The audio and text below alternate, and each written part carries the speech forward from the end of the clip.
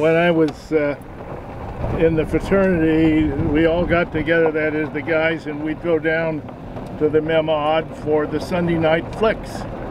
And it was 10 cents to get into the movie. So I'm up in the balcony with my buddies and looking around like you do. And the freshman class had just arrived. And I looked over up across the balcony there, and I saw this gal, and I thought, gee whiz, I'd really like to meet her. And so I was there all spiffed up and was introduced to Barbara. So it was just something about maybe that twinkle in her eye. We've been married now 59 years. What did he say that won your heart instantly? To be honest, I can't remember.